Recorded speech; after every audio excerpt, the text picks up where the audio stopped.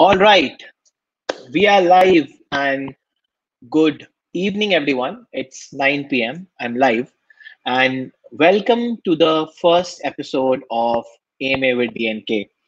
All those who are watching, thank you so much for tuning in. Let me quickly check whether am I clearly uh, audible and I am live on both Facebook and YouTube. Although this will be very soon be only a YouTube exclusive program. So thank you so much for tuning in. I You need to give me like quick 10 seconds before I give you more information on what this program is all about, what do I intend to do, what's the format, and things like that. So, and all those who have already joined, thank you so much for tuning in. Perfect. I think we are live both on YouTube and Facebook, especially YouTube. Fantastic. All those who are watching me on Facebook, I would really appreciate if you can also go and subscribe the YouTube channel because entire idea is to, as I said, make it only YouTube exclusive program, and very soon it will only be on YouTube. I have a couple of people joining in. So thank you so much for joining. And most importantly, this will be happening every Saturday. So every Saturday, 9 p.m. sharp, I will try to come online, talk to all of you.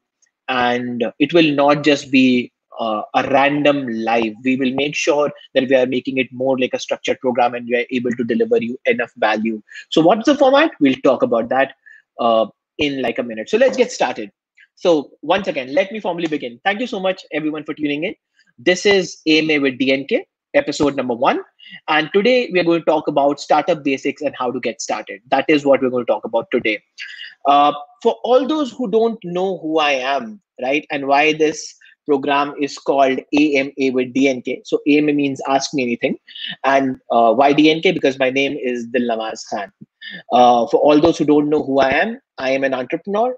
I have almost roughly 12 years of experience. I run 2 companies. So allow me a minute to give you a quick intro about me for all those who do not know.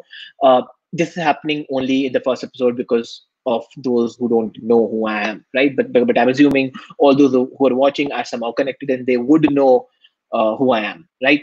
So as I said, I'm an entrepreneur. I have almost like a decade-long experience across design, technology, and startup incubation space. The reason behind starting this entire program was for my passion, my zeal towards contributing and working in the startup ecosystem, which I'm really passionate about. Uh, I run 2 companies, as I said. One of the companies is called Co-Design Labs. Co-Design Labs is a design ops management platform where we work with startups, enterprises. Okay, so this might sound a little distracting. Let me quickly also remove the banners so things become little less distracting for you guys. Okay, I hope this works. Okay, so I run 2 companies. One of them is called Co-Design Labs. So Co-Design Labs is a design ops management platform where we work with startups, entrepreneurs, enterprises, and small and big companies where give them our services using our project management platform, which is called Co-Design Labs. And most importantly, we deliver these services using high quality curated freelancers. I run another company which I'm really excited and passionate about, which is called Power Deck. So it's a pitch deck design company where we help startups in making pitch decks and most importantly help them become more fundable. So these are the 2 things what I do. Uh, I have previously worked with Startup Oasis, which is a Jaipur-based technology business incubator. It's a joint venture of Rico and CIA Time Ahmedabad, and I also had worked with United Seed Fund, which is now called United Ventures. It's an impact investment fund based out of Bangalore. Okay, so most important question, or rather the first question of AMA with DNK, right?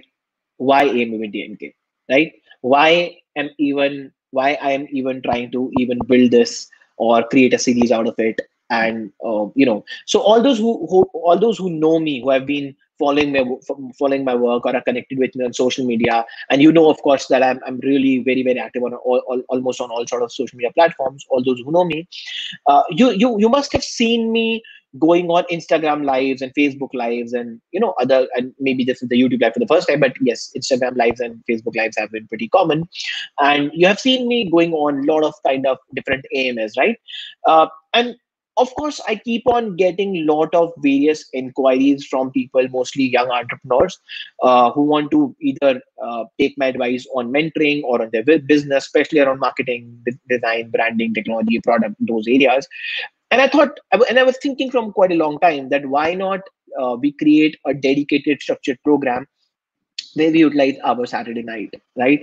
So why not we jump online, sit together, have a maybe cup of coffee, and talk. Most importantly, on the startup aspect, startup fundamentals, and why don't I answer a couple of questions from you guys, right? So that's what we're going to do tonight. I'm going to pick up a few questions and I'll be answering them, as I said, but it's in a more structured format. So the overall structure of the entire show will be, it will roughly be like a 40-45 minute to an hour show. That will be the duration. If you who are watching this have any question, you can simply post your question into the comment section. If you're watching it in Facebook, post it in the Facebook section in the comment. I'll pick those questions later on. I will be picking up the YouTube questions first. So if you're watching it on YouTube, put your questions in the comment section or in the live chat. I'll pick up those questions. I'll try and answer them. Uh, but the most exciting part is it will not be a random AMA. Every time we will do an AMA, I will pick up a topic. And for this time, it is startups basic and how can you get started. So for today, we're going to principally talk about the very basic fundamentals. I'm going to answer the questions around very basic principles and fundamentals around startups. And how can you, if you're watching this, how can you get started? So that's going to be the format. I have already received a few questions. My team has filtered out those questions, especially around the topic. And of course, then if the time allows, time permits, I will also be trying and answering some random questions, but we'll keep them at the end so that the flow of the program does not change, right? So that's the broader flow. Okay. So the question number one I want to pick up uh, right now, which is the very basic first question, which almost everybody asks in the startup ecosystem. And the question is, what is a startup? I think there's a huge debate about this particular question, that what is a startup? And most of the people also gets confused between what is a business and what is a startup. Is every business a startup? Is every startup a startup? Or is every new business, every new venture, anything which is done new for the first time, is it a startup? So we will pick up this first very basic question today, and I will be talking about what is a startup. So and also, as I said, I will also be trying to clarify a couple of pointers from the theory point of view, so that when I'm able to give you these answers, they're very, very clear, right? So as per the Wikipedia, let's pick up the universal definition. As per the Wikipedia, a startup or a startup company uh, is a project initiated by an entrepreneur to seek effective development and validate a scalable business model.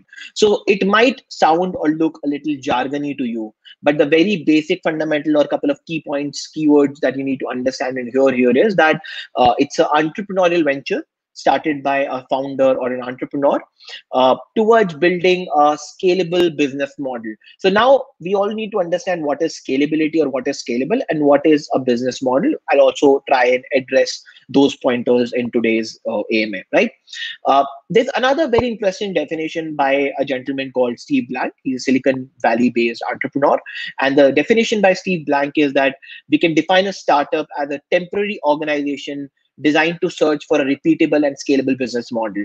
So again, the word business model has come for the second time here, right? So what is a business model? So business model is basically a model which describes how your company creates, delivers, and captures the value for the potential client, the prospect you have, right? So the broader point is that any startup it's a new entrepreneurial venture, uh, built by an entrepreneur, built by a startup founder, typically uh, needs to have a business model which is scalable and repeatable and really can grow really, really further, right? Now, If you're watching this in India, and of course, most of the people who are watching would be from India, in our country, we have a dedicated program called as Startup India, Invest India, or maybe something called as Startup India. There's a dedicated website which was launched a couple of years back, uh, and that particular website is operated under DPIIT, which is Department of Promotion and Industries and Internal Trade, and this particular department falls under Ministry of Commerce and Industries. So this website, this particular department, Government of India, defines startup in also a very specific manner and a very specific order, right? So if you are an Indian entrepreneur, if you're watching this from India, you also need to understand what the definition of an Indian government is for a startup. And why we want to understand that, because a lot of things you're going to do as an Indian entrepreneur uh, will basically be defined by the policies and the guidelines, and also by the definitions government has set for you, right? So let us look at what the definition from the Government of India side is. So and of course the government's definition is very transparent, very black and white, very transactional rather. So the first point that the government's definition is, it says that you have to be an incorporated company, less than 10 years old, and of course your the entire financial transaction, the entire revenue of this entity should be less than 10,000 crore rupees, right? And of course, you have to be a very highly innovative uh, company, right? You must be dealing in a very highly innovative model, right? So let's take a pause and quickly combine all these three definitions together. Let us look at what Silicon Valley entrepreneurs say. Let us look at what Government of India says. Let us look at what Wikipedia says. So combining all of them together, we reach out to a common basic minimum key pointers that you want to talk about. So the it has to be a scalable business model. It has to be a repeatable business model. The startup needs to create a lot of value. You have to, as per the Government of India definition, you have to have less than 10 years of existence and 100 crores of revenue. And then, of course, it's a temporary organization which is looking for a business model, right? So these kind of things. So combining all of these definitions together, here are five core pointers that I want to tell you, which actually means and will actually tell you what is a startup. So this is the answer to my question number one, which a lot of people ask, what is a startup? So startup number one is a highly innovative product or a services company. It's a new entrepreneurial venture. It's an entity which is building a highly innovative product or a highly innovative service. Number one. Number two, it should be solving a big and a real problem, right? So if you are a startup founder, you should be solving a problem, right? And of course, when I say the word problem, may not mean like a problem. You can also be solving a luxury goods problem, or maybe like a lifestyle problem. That's a different topic, different debate, different subject for another day. But you should be, as a startup, should be solving a real and a big problem, right? Your entire model in general should be highly scalable, right? So if your model is not scalable, you are into a model which is around brick and mortar. So if you look at any kind of a startup in the country or maybe internationally, if you look at like a company like a Google, which almost is a highly scalable company, has 96% of the entire market share. If you look at Facebook, extremely scalable. If you look at Paytm, if you look at Oyo, if you look at Ola, Uber for that matter, right? They're extremely scalable company, right? So scalability comes as a very critical factor. And last but not the least, what makes you scalable? The technology backing. So if you are a brick and mortar company with zero technology backing or with no technology interface, technically you're not a startup. You're then just a business, or you're just another venture which is done for some sort of a trading or transaction or things like that. But technology is basically a very critical and a core component of what makes you a startup, right? So quickly summarizing these 5 points, you have to be very, very innovative. You have to be solving a real and a big problem. You have to have a very highly scalable model. And last but not the least, you need to have a technology based or a technology backing in your entire system, right? All of these combined things combined together makes you startup. So if any of you who are watching this, if you find somebody having this doubt or unable to understand the difference between a conventional traditional business or a startup, or if you think that every other venture which is done out there, like a new shop or like a new interior design store or a new store or new sari store, or maybe rather than a new e-commerce company, and if the innovation, technology, scalability factor is not there, you technically do not qualify as a startup. You can be calling yourself whatever you want, but technically you do not qualify as a startup, right? So that's the question number one, which you need to understand what is a startup, right? So when you're thinking, all those who are watching, when you're thinking as a first-time entrepreneur, as a student entrepreneur, or as an aspiring entrepreneur, we're thinking and contemplating on any idea, any problem, please make sure that all of these factors are factored in into your entire model that you're trying to build. If any of these pointers are not inbuilt in your model, I think you're not technically a startup then. And if you're not a startup, startups get funding. So you do not become a fundable business. When I say a fundable business, technically an angel investor or a equity investor or a high risk capital investor might not come and give the money to you.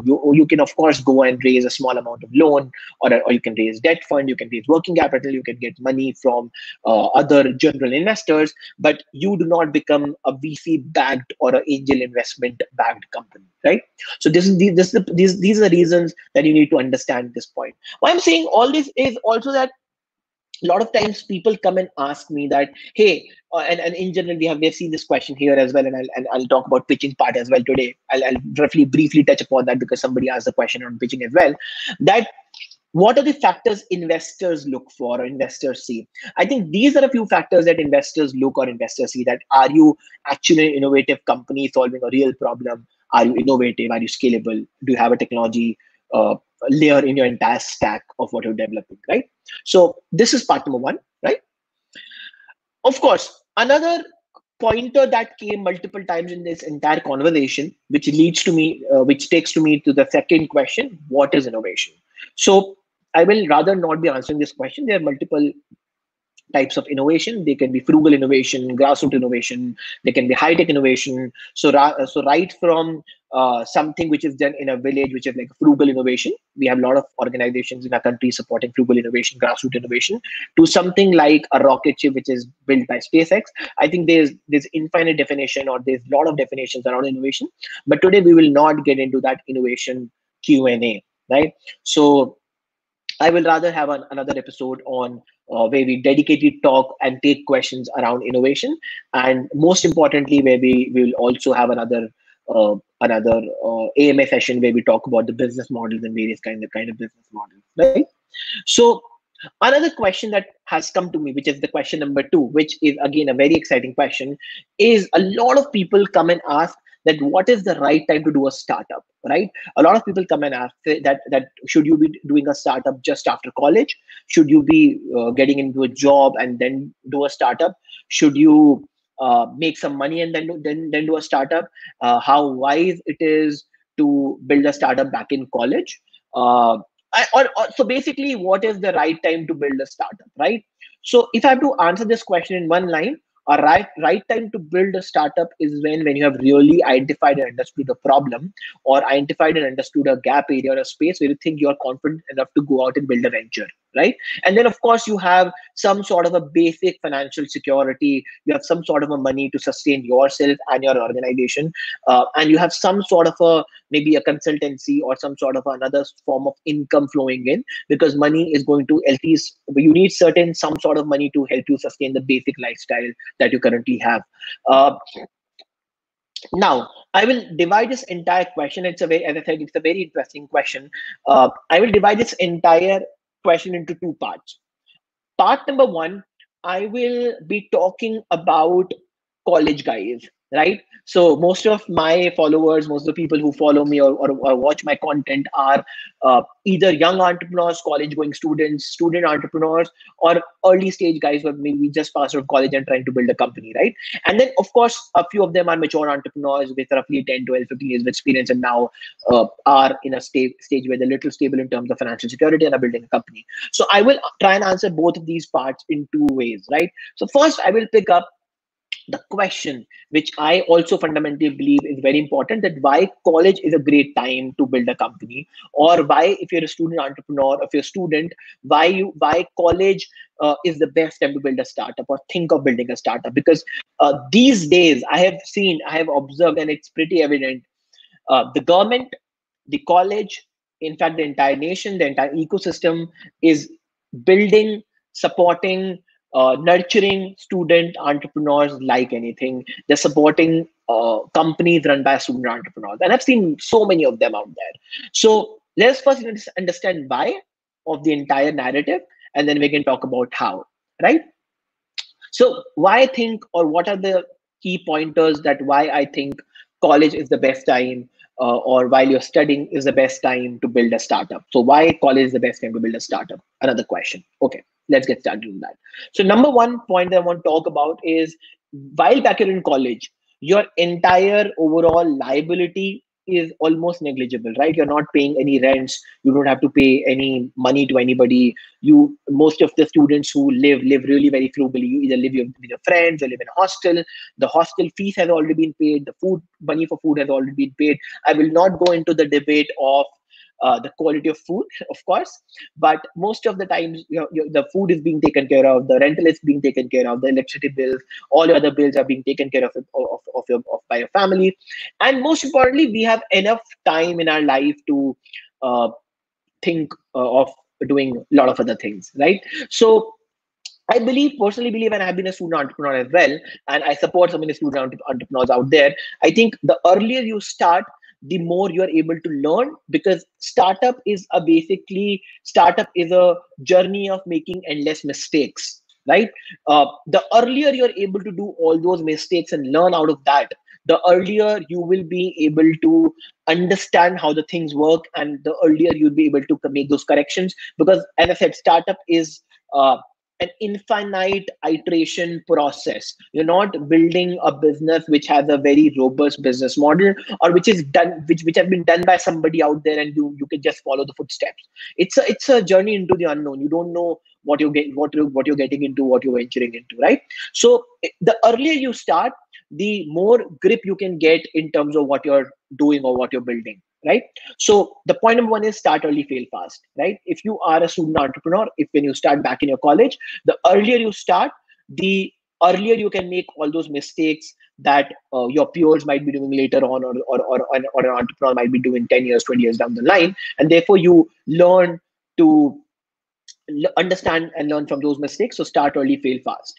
Second most important, I think India as a country has a thriving entrepreneurial ecosystem, which I already said is now being supported by a lot of not just private organizations, but government organizations, industry bodies, rather colleges as well. To my surprise, now I see colleges having a full-fledged dedicated business incubators. Can you beat that? I think nothing better can happen than this, right? So uh, I think the kind of infra the college can give you, the kind of basic support college can give you, and most importantly, the general support, the money, the seed capital, the schemes government has, you can get the money out of.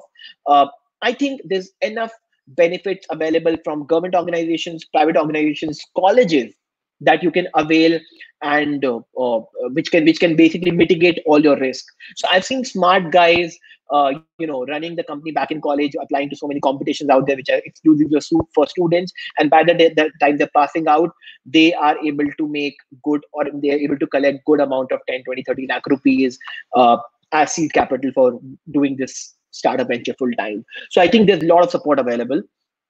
As I said, also most importantly, there's a thriving ecosystem in colleges now. In fact, government has a lot of schemes. I was a part of one of the panels yesterday around on this thing called Tide 2.0, which is run by NITI, which is Ministry of Information and Electronics Technology. And I think they have a dedicated program for supporting student entrepreneurs, and especially giving seed money to students, or maybe entrepreneurs at an idea stage. So imagine there's a program by the government where you can make money or get money from the government just to validate your idea. And there's so many projects or so many schemes from the government side out there, and there's so many competition schemes and projects like that for students. So there's enough resources available if you're a serious entrepreneur, if you're able to at least do the basic groundwork, right? Another point is that when you're back in college, not just resources are available, not just things are available, but also you have enough access to people, right? So imagine if you are in a university, you have access to a computer engineer, you have access to a mechanical engineer, you have access to a designer, you have access to a content guy, advertising guy, a marketing guy, maybe an MBA. Or if you're trying to build a cross-functional team and trying to venture into something which is hardcore, like a agri tech or a health tech or things like that, I think you have access to those kind of guys. And most importantly, then you have profs.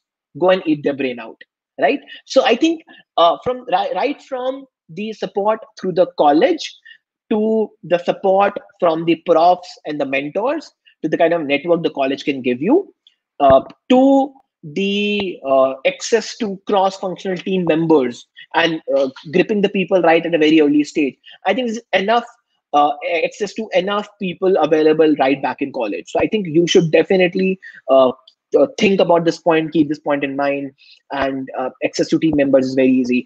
I meet so many folks who reach out to me in order to ask me this question, which is and what a place to ask this question. We are doing an AMA, right? How to find a co-founder. It's a very, very critical question, and a question by almost every entrepreneur when it comes to building a startup. How do I find a co-founder? How do I find a right co-founder? I'm a single entrepreneur. Will I get funding? Things like that. So of course we will, and as I said, we'll do another dedicated post episode on co-founders and questions around that. I'll pick those questions then. But I think, as I said, access to team members and co-founders is again very important, very critical, which you can find in college, and you can experiment with co-founders because a lot of co-founders also split up later on, right? So you can always experiment and figure out who the right founder or the co-founder, the team member is. And it's a great way to build the core first level team. Then, as I said, another point is immense learning opportunities, right? So when you are a student entrepreneur or you are starting back in college, whether it is access to opportunities, access to networking opportunities. Imagine you are a student entrepreneur, right, with a real company, right, or a student innovator with a real company, right? Imagine the uh, kind of events you can get access to. I think that's incredible. That's mind blowing.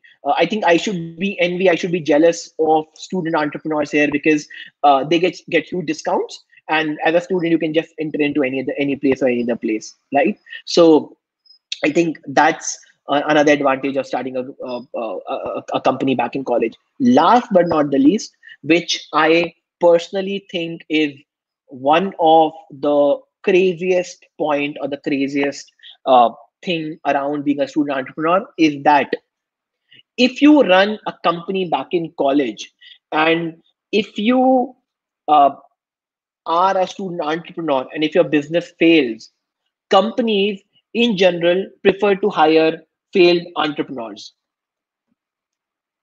I hope this should blow your mind, right?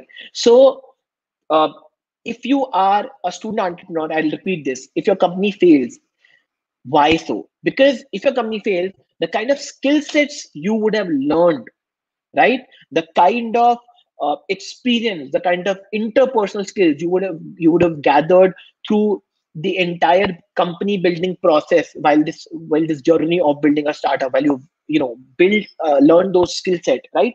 Imagine the kind of edge you will have over your peers.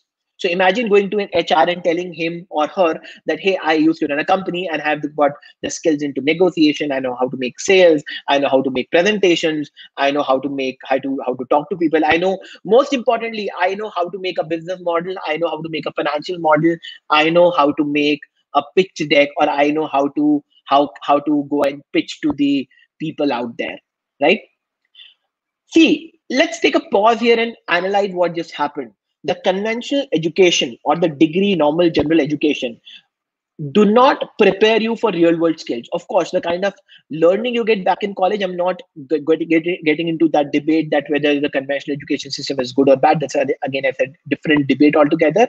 But when you are building the company back in college, right? The kind of skills you're going to learn through this entire journey will definitely give you an edge, because the kind of learning you're going to get through the journey. And as an entrepreneur, of course, as I said, it's a start early, fail fast journey. You'll keep on making mistakes. You keep on learning new things, and of course, you will have edge over your peers. And then not just and another exciting thing, let me tell you that, not and I've seen a few times, not just that you can get better hired, you can get hired at a better pay package as well. And who's stopping you from rather getting hired into the your own client's company? I've also seen that happening. So uh, I think I should not give you enough reasons of why you should not be thinking of building a company as an entrepreneur, as a student entrepreneur, or why you should not be thinking of building a company back in college. I think it's a fantastic time, fantastic platform. Money is there, resources are there, support is available, incubators are thriving in the country right now. The kind of schemes the government has put in, the kind of schemes private organization have put in, I think there's enough support out there for building a company as a student entrepreneur. Now, let me come on to the question where I want to talk about uh, how can you think of building a company, or how can you get started as not a student entrepreneur, or how or what things you need to take care of while building a company as not a student entrepreneur but as a full-time entrepreneur once you're out of the campus, or maybe you are in a job, right? See, number one and the most important and critical thing that all of the entrepreneurs, especially the non-student entrepreneurs, the full-time entrepreneurs need to understand is that you need to have some money in your pocket, right? Because see, when you're building a company, when you're building a startup, it's like a journey. It's like venturing into an unknown.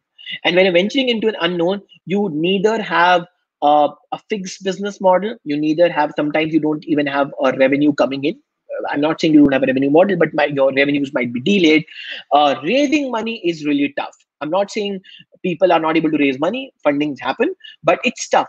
And again, this, as I said, this is not a Q&A on raising money. So we'll have another Q&A, another AMA on raising money, pitching, pitch deck, investment, funding. We'll have that's one other day. But raising money is tough, and you will not get money on day one. Now, you need to have some sort of a very basic financial security, very basic money in your bank account, or you need to have some sort of stream of income getting into your pocket so that you're able to sustain yourself. I think that is the most important and critical part. So if you're thinking of building a company once you're either into a full-time job, you want to transit to become a full-time entrepreneur, I think either you should be picking up on a couple of freelancing gigs, or you should having some sort of a consultancy money or some sort of a parallel stream of income coming into you, or you should have enough savings, right? Of course, as I said, we did a dedicated episode on personal finance and entrepreneurs, because I've again seen that a lot of entrepreneurs, when they're building a company, they do not take care of their personal finance. But see, there's a very famous quote that in the beginning days, or in the initial days of a startup, an entrepreneur is the company. If you die, the company dies. And when I say die, not literally die, if you are not able to survive, if you're not able to sustain yourself, you can't build a company frustrated, right? Of course, entrepreneurial journey, the journey of building a startup is frustrating. It's a journey of a loner. It's frustrating. There'll be hundreds of challenges. You will be facing a lot of unknown. But the most important critical thing that you need to understand is you cannot give yourself extra pain, uh, which is unaccounted for, right? Which you haven't thought of. So make sure the basic finances are in place, right? It might sound weird to a lot of people, but either if you do not have basic money in your pocket to sustain your lifestyle, that's the thumb rule. Do not get into a startup. At least save for a couple of years, and at least have money. The thumb rule is at least have money for 6 months to an year to sustain yourself. That would allow you to carry on with the existing lifestyle. Or if you can cut down on your existing lifestyle, bring it down to the minimal, but do not live in a way you do not like. You need to have that peace of mind, that basic security financially while you're building a company.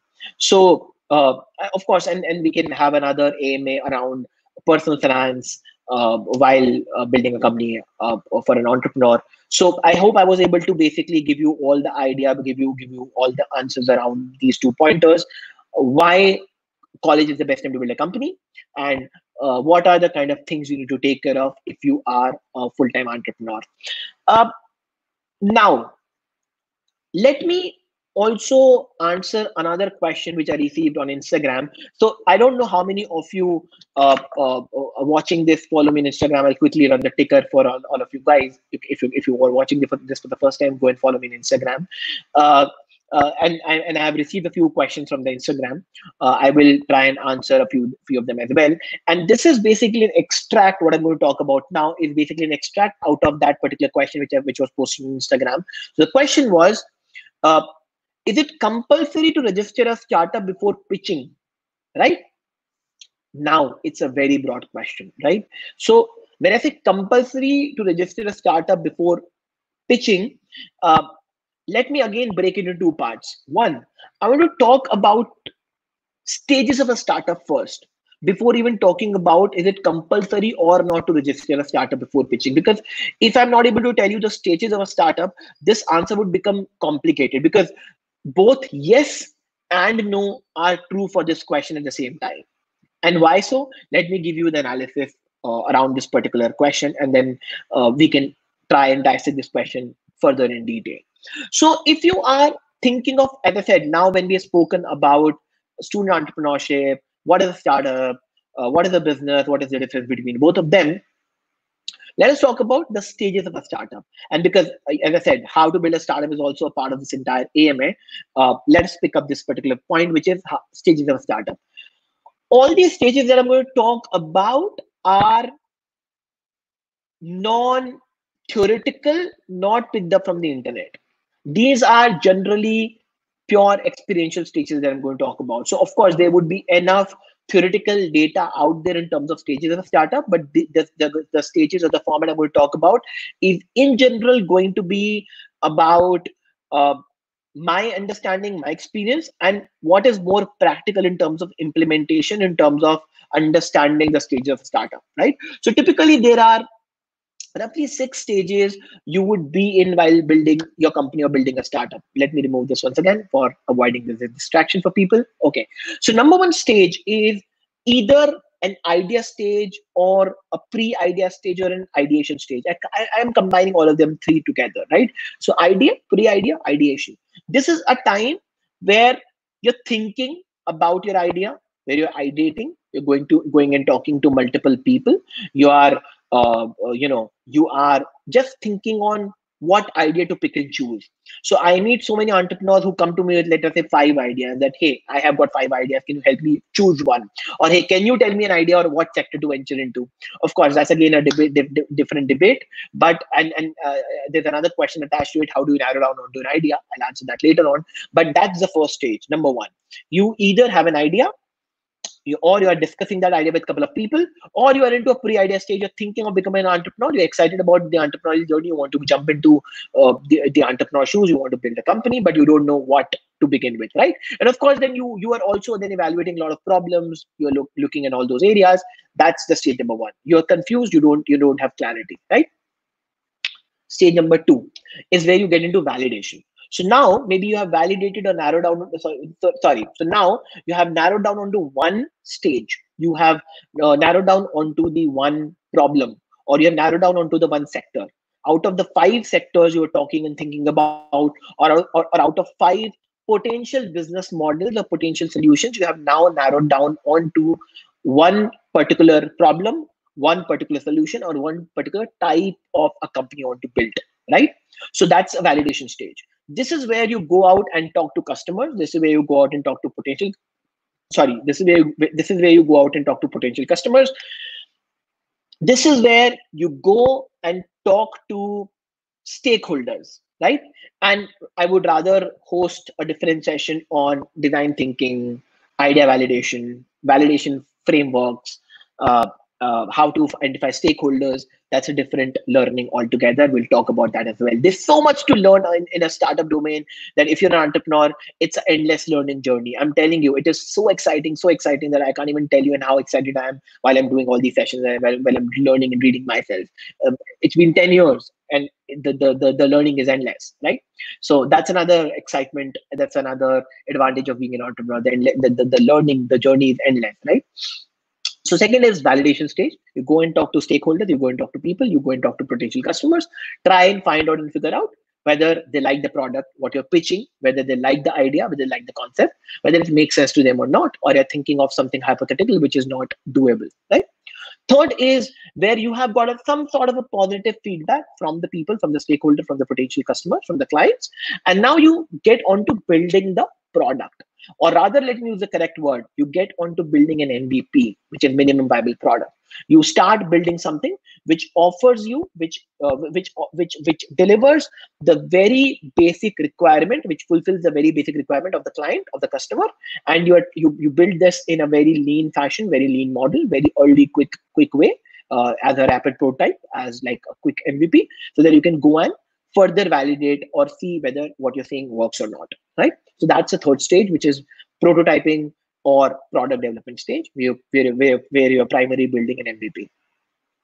Then comes the revenue stage, or maybe go to market stage. Now you have built an MVP. Now you have a product. Now your product, you have something which at least roughly validates your idea further than just the thought. And you go out there, pitch your product to the customers, especially early customers. Now the types of customers, early customers, late customers, innovators, laggards, that's again a different debate. I have done a session on customer profiling. It's on YouTube on the Code Design channel. Go and watch that there. But that's why I don't go into the details. But third stage is where you go and start talking to customers, and you maybe start getting some revenues start coming in. Now you have sustainable revenues coming in, you have sustainable clients with you, and now it's time to grow and scale. So this is where you go and pitch to investors. You take your startup to multiple stakeholders. Again, you expand rapidly, you get more clients and customers, and you start growing or you start scaling. And last but not the least, once you have scaled enough, you maybe exit the company, you get acquired, or you keep on scaling, or maybe go for an IPO. So those are also the pointers from the investors exit point of view. We'll not get into what is an investor exit. Again, a topic for a different day. I'm so excited to talk about all these topics, but it's just the episode one, day one. I'm sure we'll be able to cover all of this into upcoming sessions, right? So 6 stages: idea stage, ideation, and pre-idea stage is one. Then validation, you go and validate your idea. Then you develop product, prototype, MVP. Then you start making money, revenue. Then you scale and grow, and then you exit.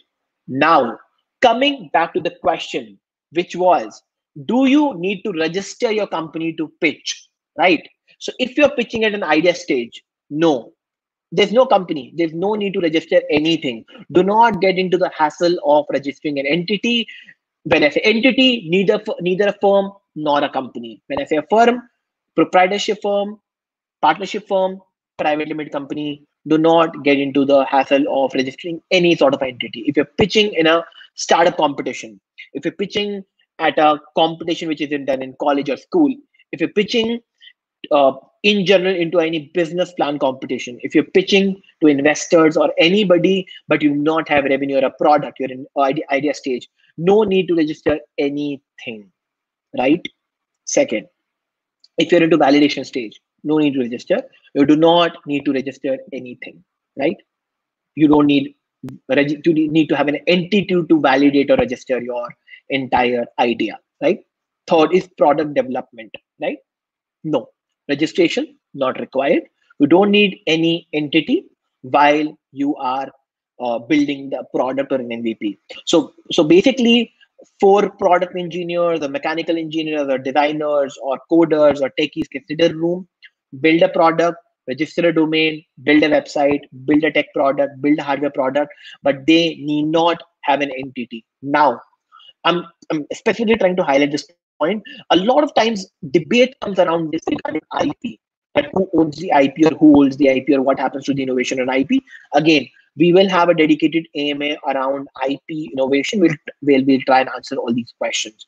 Again, a different topic, too complex to talk about in the first episode. We'll talk about it later, right? So no need to register the entity or the company at product development oblique prototyping oblique MVP stage. Now comes the revenue part, which is stage number 4. You start making some sort of money. Now it can be yes or no. If you are only into a stage where you are only getting revenue, which is very little, which is very minuscule, uh, or and you do not need to have a proper setup, or you're pitching only to a few clients where from where some money will come and your and the kind of job will be done, right? Or you're a services company or a consultancy company or maybe even a product company, you can always build things on your own name, right? There's no need to have a registered entity at this stage. Max, you can have an entity which is a firm and not a company, right? I hope this clarifies. So no need to have, so either you can bill in your own name or you need not have a company, you can have a firm. Stage number 5, scale oblique growth. This is where you rapidly start scaling, right? You go and meet multiple clients, you have money coming in, you have investors getting onto you, or you're pitching for investment. This is a stage where you may or may not again have an entity, or you may not, sorry, you again may or may not have an entity. So this is a stage where you can either have an entity in terms of a firm, or you can have a company, right? Now, if you're pitching to the investors, and if you are a firm, you can convert this firm into a company maybe overnight or once you have a commitment from investors. So if it's a company, which is a privately limited company, investors can come directly on board.